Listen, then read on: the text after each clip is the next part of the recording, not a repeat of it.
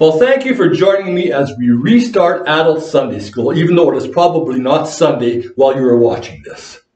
For obvious reasons, we cannot get together in this classroom like we normally do on a Sunday morning.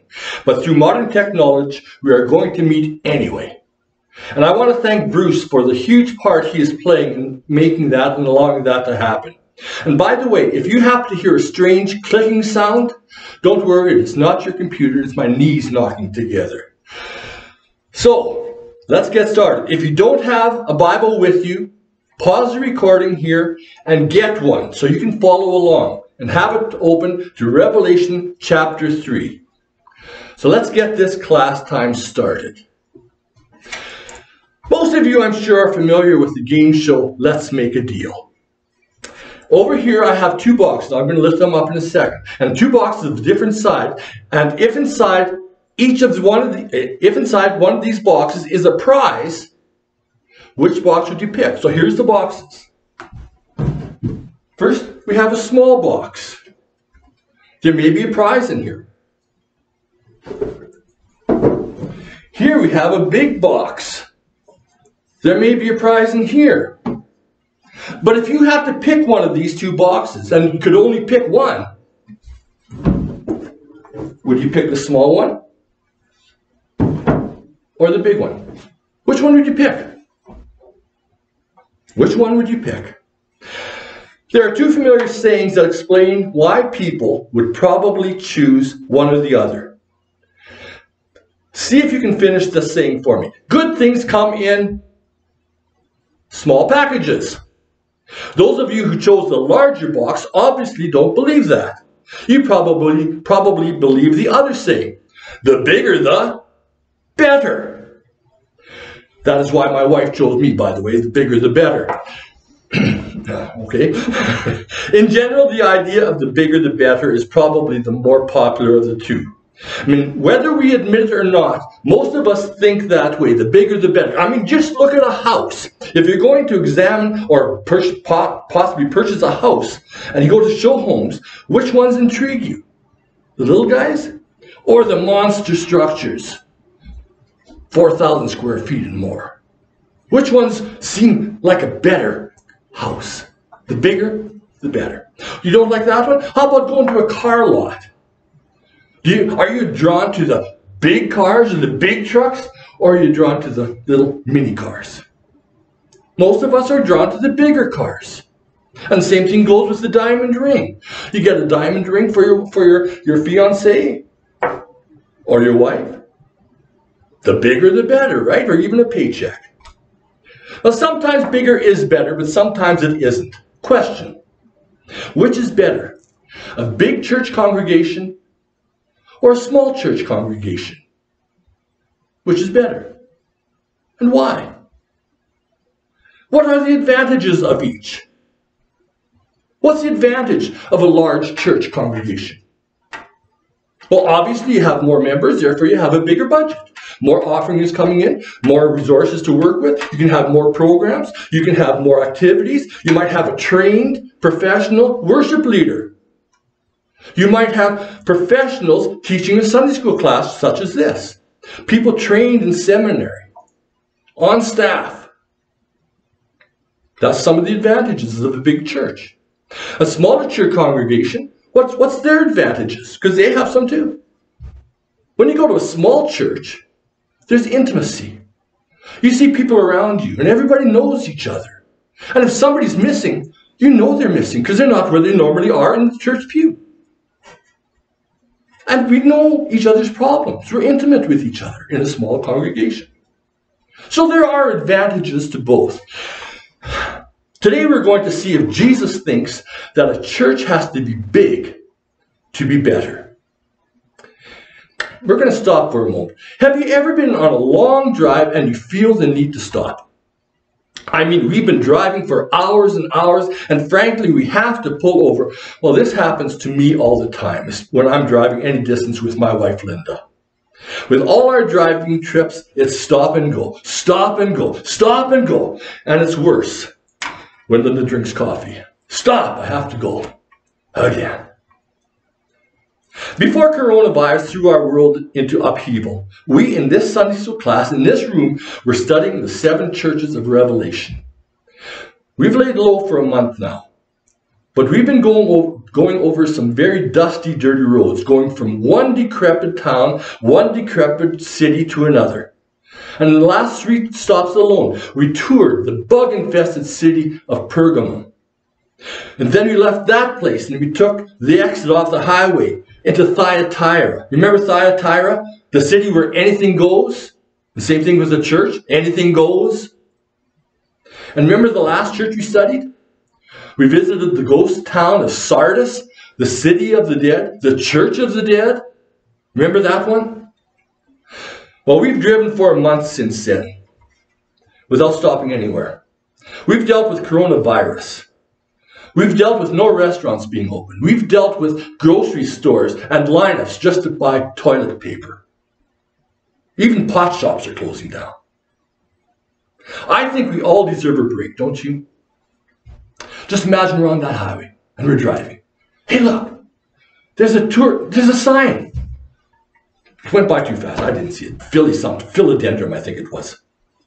Something like that. Well, who cares what the town's called? We have to pull over off the highway. We have to pull over sooner or later. I mean, Linda has to go. So let's stop, let's fuel up, have a bathroom break, maybe get a takeout meal, and see what's happening in this little town of Philly Hoo. Well, look, there's a tourist information station right over there. And it's still open. Let's find out something about this town. Look at Revelation chapter 3, verse 7. What's the name of the town? It's not Philodendron. It's not Philly Hoo Hoo. It's right there.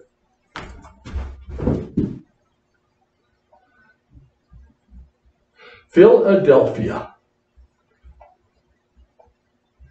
Philadelphia, that's the name of this city, this town that we're going into.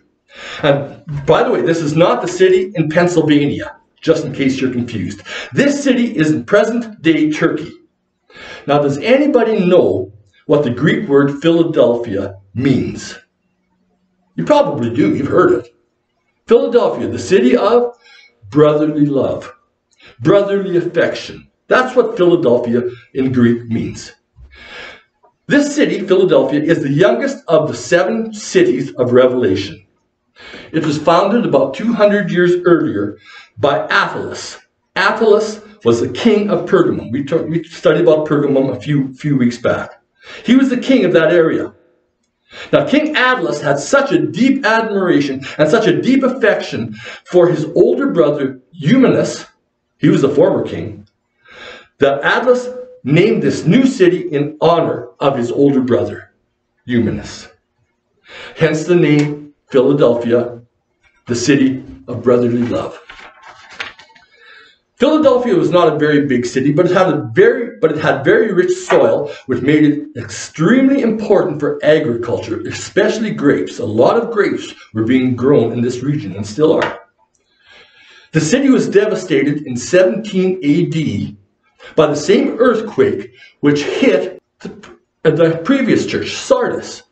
If you remember when we studied Sardis, they were destroyed by an earthquake, the same one, 17 AD. By the time John pens this book of Revelation, 80 years later now, the city has been rebuilt and is again a thriving, lush farming community. That's Philadelphia. And look, if you look in this city, there's a church. So let's leave the Tourist Information Center and stop and see what's happening in this local church in this town of Philadelphia. This is the 6th of the 7 churches that Revelation is originally emailed to. Jesus, through the pen of John, is giving each an evaluation. He is giving each a report card. As he does in each of his report cards to these churches, Jesus follows a similar format. And I have it on the board here. You might be able to see it. First he says who the message, who the email is going to.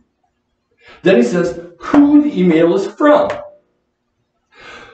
Then he talks about the good points of that church, what they're doing well, the positives, the things that they're getting A+ on their report card.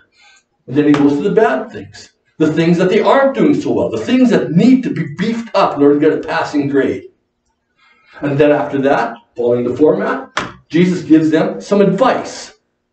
And after the advice, he gives them a warning. What happens if they don't follow the advice in most cases? And finally, he gives them promises. Promises of what happens to those and how they will be rewarded if they follow the advice, follow the warnings, and clean up their act if they need to be cleaned up. So that's the format in each of these churches. But the first thing he does is identify who it is being sent to. And we've already seen that this one is going to Philadelphia. Actually, it's going to the angel, another word for angel, messenger of the church in Philadelphia. I take that to mean the pastor.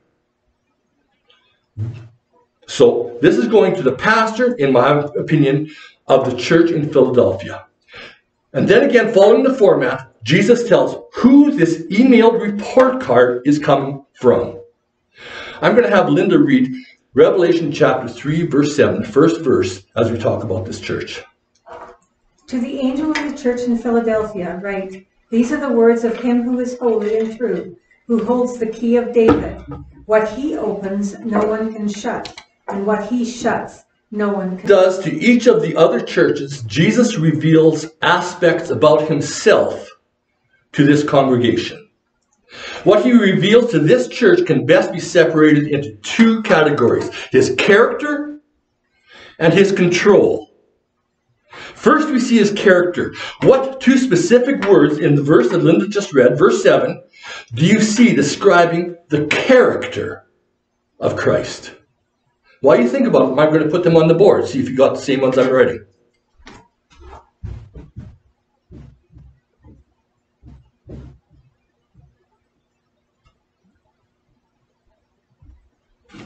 You see them? Holy, true. Holy and true. How would you define the word holy? We use it all the time. Holy, holy, holy, Lord God Almighty. What does holy mean? Well, I checked with Old Man Webster, and he gave me these words to define holy. And these are his words: sacred, pure, blameless. This is how Jesus is describing his character. This is who this email is coming from. Someone who is holy and true. Jesus Christ himself. This is how Jesus describes himself. And then he adds to that, sacred, pure, blameless, and true. And this is Jesus the Christ. It's his report card, and never forget that. This is not John the Apostle's report card. This is Jesus Christ's report card to this church. And that's who it's from. We also see Jesus emphasizing his control. We just talked about his character, holy and true. He says, I hold the key of David. Now, what in the world is that? Well, flip over to Isaiah chapter 22, verse 22, and see how this Old Testament prophet, hundreds of years earlier, describes the coming Messiah. Linda, would you read that, please? I will place on his shoulder the key to the house of David. What he opens, no one can shut, and what he shuts, no one can open. Okay, thank you. It's exactly the same words as in this verse 7 of Revelation 3, isn't it? Almost exactly the same wording. What does a key do? What's the purpose of a key? It locks and unlocks doors. In my pocket, I pulled out a set of keys. This one here, this is the key to my house. You might be able to see that. Whether it's better this way, I don't know. This is the key to my car. This one over here, that's the key to my mailbox. Now, right now, each one of these things, as I'm in this Sunday school class, all three of them are locked. The car is locked outside, my house at home is locked, and the mailbox is locked. But I have control. I have the keys. And I think Jesus is saying, with this key of David, I have control. But control of what? A house? A car? A mailbox? Well, let's find out. Would you read verse 8, Linda, please? Revelation chapter 3. I know your deeds, See, I have placed before you an open door that no one can shut. I know that you have little strength, yet you have kept my word and have not denied my name. Thank you. Still following the same format that we have on the board here. Still following that format, Jesus compliments them on their strengths, the subjects on their report card that they are getting great grades in, passing grades, good marks. What is the first positive that this church is commended for? It's right there in what Linda just read. I know your what? Deeds. I know your deeds. That in itself is not necessarily a good point, but we're going to put it up there anyway. But I know your deeds. You're doing stuff. To the other churches that we studied earlier, Christ then goes on to list some of those good deeds. And he said things like patience. I know your patience. I know your love. I know your service. I know your faithfulness. And etc. But to Philadelphia, before he lists what they are doing for him, Jesus tells what he is doing for them. So what is Jesus doing for this church? Again, it's right in that verse, verse 8. I have set before you an open door that no one can shut. Well, we're back to open and shut doors again. And keys, what is Jesus talking about here? There are two main suggestions as to what this key and this door represent. The first is that this is the door to heaven, the door to the Father in heaven, to be exact. John 14:6 says, I am the way, the truth, and the life. I'm the way. And no one comes to the Father except how? Except through me. John 10:9 makes it even clearer. I am the gate. New King James Version says, I'm the door. There's that word door again. I'm the door. Whoever enters through me will be saved. Is this the door Jesus is referring to? It's very possible. A second explanation of this door, and the one I personally prefer, is that it is the door of opportunity. Paul, in 1 Corinthians 16, verses 8 and 9, states this, and I'm going to read these. I will stay on in Ephesus because a great, here's the word, door for effective work has opened for me. Here, and again in 2 Corinthians 2 verse 12, which states, I went to preach the gospel of Christ and found the Lord had opened a door for me. And Paul speaks of Jesus placing an open door, a door of opportunity, a door through which he, Paul, can minister and serve those in the area. And that door is open, and it's right in front of him. Let's go back to Revelation 3, verse 8. We're right there. Even if you combine the two interpretations of door, either a doorway to the Father in heaven, or a doorway to opportunities to spread the gospel to other people or serving other people, Jesus is telling this group in Philadelphia that he has not only opened for them a door, whether to heaven, he has opened a door for them to bring others to him. Even if you combine the two. And the door is staring them right in the face. All they have to do is walk through it. Coronavirus, believe it or not, is a door. What door has coronavirus opened in people's lives? You know, it used to be you get together with people, they talk about everything but things like this. They talk about sports.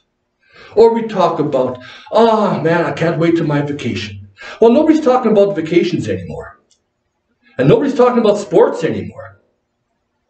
People have a different mindset these days because of coronavirus. People are talking to their neighbors, even over the phone. People are talking to co-workers if they can get together. People are talking to their kids, and the subject isn't sports. People are thinking beyond those things. Life beyond this life is becoming an area of conversation. What happens if I get it? Because of this virus, we have doors wide open that before were either closed or which we perceived as closed, or which we were totally ignoring even though they were open. Jesus then gives some reasons why this church has been given this open door. Still in verse 8, what are the reasons for the open door? Let me shorten that list so it'll fit on the board. I'm going to put 3 words on the board and we'll see that, and then we'll go through them.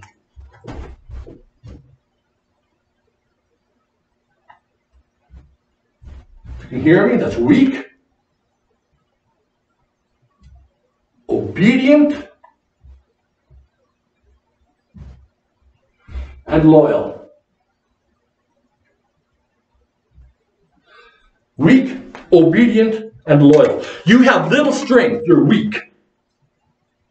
You have kept my word, you're obedient. And you haven't denied my name, you're loyal, you're faithful.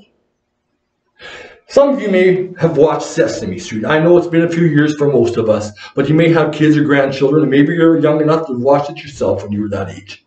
And one of the songs in Sesame Street is, one of these things is not like the other. One of these things just doesn't belong. Look at that list like we just have on the board. Which one doesn't seem to fit? We have deeds, weak, obedient, and loyal. Which one doesn't seem to fit? For me, it's weak. You are weak. You have little strength. That just doesn't seem to fit with the rest.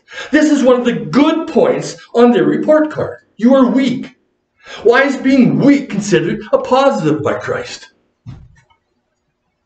This church in Philadelphia is a small congregation in a small farming community. Can you see similarities to any church you know? A small congregation in a small farming community. Sometimes we think, our church here isn't really doing much. We're not all that important to the work of Jesus. We're weak in numbers. We're weak in impact. When we compare First Baptist to some of the bigger congregations around, churches like Sherwood Park Alliance, or Millwoods Community Church, used to be Millwoods Pentecostal Church, or some of the monster churches in the United States and across the world with 10,000 people attending on a Sunday morning. When you compare ourselves to them, it's easy to feel that what we do here really doesn't amount to a row of beans. Do you ever feel that way about our church? Do you ever feel that way about yourself? Do you? I know I do at times. Do you? Jesus clearly points out that he doesn't rate a church negatively because of its size or because of its strength. But what else are they praised for? There they are. You are obedient. You are loyal. You have kept my word. You haven't denied my name. This church in Philadelphia is a small, weak congregation, yet they remained faithful to Christ. And I did some thinking about this, preparing this lesson. I find that God, more often than not, uses weaker rather than more powerful people to accomplish great things for himself. Can you think of any examples from the Bible of where God called a weaker person to a great job, a great mission, rather than a powerful person to do that same work? I think of David. David, a pipsqueak teenage shepherd. And who does he go up against? A trained military giant, Goliath. And this pipsqueak shepherd, with all he has is a sling in his hand, stands up to this giant mammoth of a man. I think of Moses, 80 years old, afraid to speak in public. And yet he's called to lead a nation, an entire nation. I think of other people, Gideon, Ruth, Nehemiah. Think of where he started from, a cupbearer. And the list goes on and on. Why does God use weaker people rather than those more powerful to accomplish great things for himself? Why does he use the weaker people? Over the past while, Linda and I have been dog sitting 2 dogs of a good friend of ours. The 2 dogs' names are Willow and Buddy. Now, Willow is a small little dog about this big, weighs about 10 pounds. And she just likes to lay on the couch and sleep all day for the most part. Buddy, on the other hand, is twice the size, much younger, only 2 years old, and has a lot of energy. Now, Willow and Buddy, they love each other and they get along really well. But there's times when Buddy is just so energetic, so rambunctious, that Willow finally has had enough and just snaps at him. And then Buddy just cowers back. Okay, I've been told. And Willow, even though it's half the size, has that kind of an influence on Buddy, who's twice the size. There's an old saying, it's not the size of the dog in the fight, but what? It's the size of the fight in the dog. It's not the size of the church in the fight, but the size of the fight in the church. And I don't mean fighting the way you might think it is. Your power, what you draw from. So does that mean we should be content, even try to remain a small, weak church? Well, look at verse 8. Christ opens doors. If we go through those open doors, we cannot help but grow. But let's keep moving. Let's read verse 9. Go ahead, Linda. I will make those who are of the synagogue of Satan, who claim to be Jews, though they are not, but are liars, I will make them come and fall down at your feet and acknowledge that I have loved you. Okay, we discussed all this back a few weeks ago. But as a review, believers were being opposed by people of Jewish nationality at that time. Jewish people were and still are God's chosen people. However, there were Jewish people in Smyrna, which is what Linda was reading about, a church in Smyrna. There were people in Smyrna and now in Philadelphia, and they were Jewish people who were opposing the work of God. In essence, they were working for Satan by doing that. So Jesus tells this church, go out and fight against these people, right? Well, look at the verse. He doesn't say that at all. What does Christ say here? I will look after this. I will make them fall at your feet. I will show them that I have loved you. As their father, God will discipline his children. And he will make it right. And that's a promise. Let's carry on. Verse 10, please. Since you have kept my command to endure patiently, I will also keep you from the hour of trial that is going to come upon the whole world to test those who live on the earth. Okay. This church has one more good point mentioned here. Do you see it? You have kept my command to, what's the words? Endure patiently. I'm just shorting that.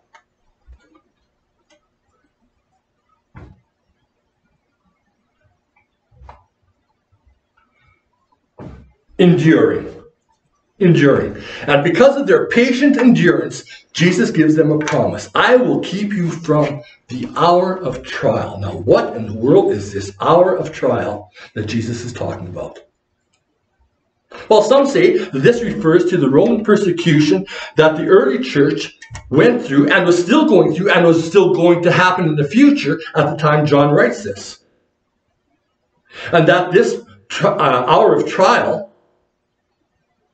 is a reference to that Roman persecution. But there's a major problem with that view. Look at verse 10 again.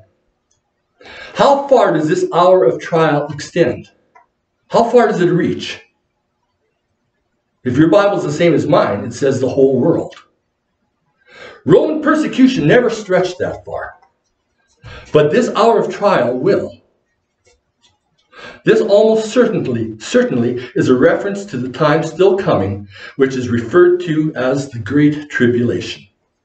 The Bible speaks of this period of time where the whole earth will undergo unprecedented chaos. You think it's bad now? Read Revelation, because much of Revelation describes that time. But this church is promised that they will be kept from that time. Now, what does that mean? They will be kept from that time. The wording in this verse, kept from, can mean they will not have to go through that hour of trial, or it could also mean they will be kept while they go through it. Really clear in the wording from the Greek. So let me just put up on the board this promise. They will be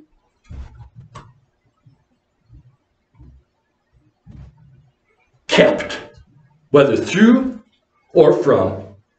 It's not really clear. But here we get into the deep discussion of whether Christ will return for his church before, during, or after the Great Tribulation. In other words, when will the rapture take place? Will Christians be around for the Great Tribulation that the Bible speaks about? Or won't they?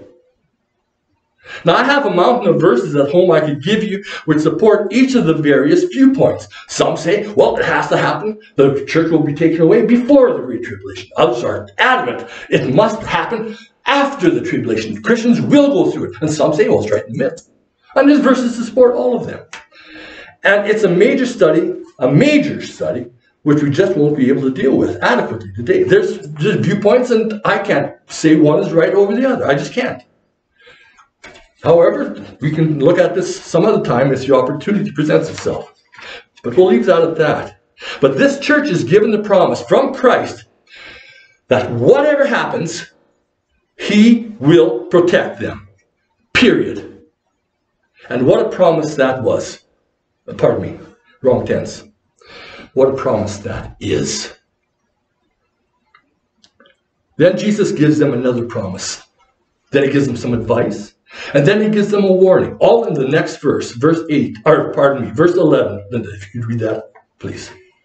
I am coming soon. Hold on to what you have, so that no one will take your crown. There's a promise. I am coming soon.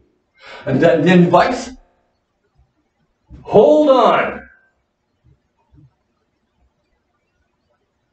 to what you have. Then the warning, don't let anyone take your crown. I'm just going to say protect your crown. Protect your crown.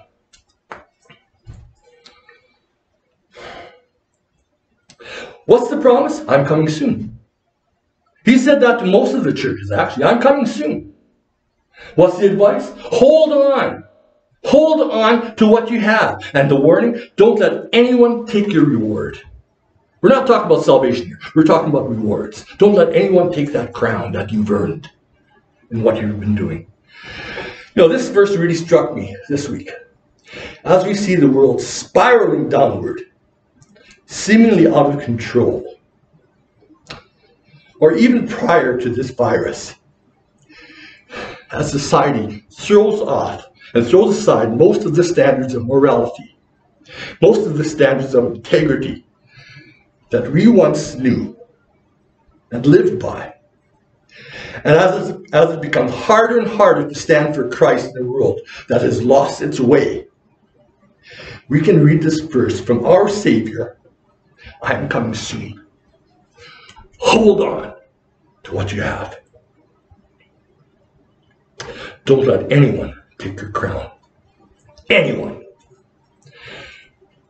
Do you think what's happening in our world today surprises Christ? Not in the least. You know, this church in Philadelphia has everything they need. They have doors opening in front of them. They are remaining obedient, loyal, patiently enduring while they perform their deeds. And this church is on the right track, so Jesus simply says, keep on doing what you're doing. Keep on. No big demands, no other expectations, just keep on doing what you're doing. And if you do, Jesus says, I have some prizes.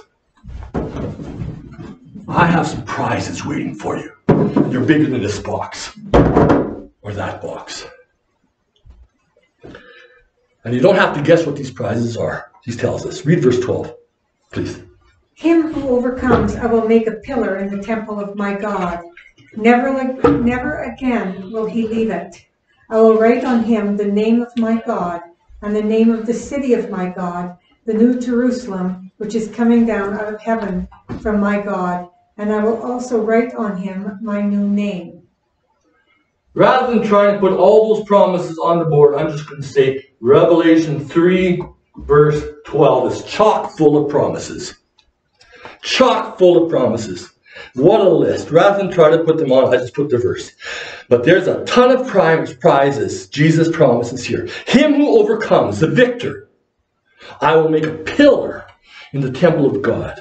What does that suggest to you? You will be a pillar in the temple of God. A pillar suggests permanency. You're standing. Where's the temple of God? It's in heaven. I will make you a pillar in the temple of God. You probably heard the phrase, no, he's a pillar in the church, or she's a pillar in the community. Well, this is where it comes from. This verse here. Overcomers are promised a place of permanent standing before God, right in the temple. And this is heaven. And look at what follows. He, she will never, what?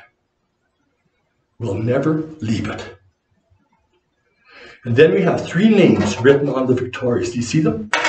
The name of my God. The name of the city of my God, says the New Jerusalem. And finally, Jesus says, I will write on them my new name. What do all these names written on the overcomer suggest to you? In the front of my Bible, I have my name written. Why? It's a sign of ownership. I also have my address. This is where I live. And I think this is what Christ is saying. Those who overcome, those who are victorious in this battle on this earth, belong to God. He has signed his name on you to prove his ownership. And this is your address. This is where you will live one day. In the New Jerusalem that is being built right now by Christ for you. And you can read all about it in Revelation chapter 21. It's amazing how that New Jerusalem is described in that chapter. 1,500 miles wide, by 1,500 miles long, by 1,500 miles high. 12 gates made of single pearls each. And then 12 foundations made of precious stones. Then on the wall that surround the city, 1,500 in circumference on each side. And the wall around that, 200 feet thick. And 12 different foundations made of different gems. From diamonds to sapphires, I can't remember what they all are. But they're all listed in chapter 21. You can read it. And then you have Jesus inside and God inside, who are the light shining through all those crystals and through the pearls. And there's that golden street of gold. I mean, this is fantastic what God is preparing for us. And this is where we one day call home. This will be our new address. Our name is written on it.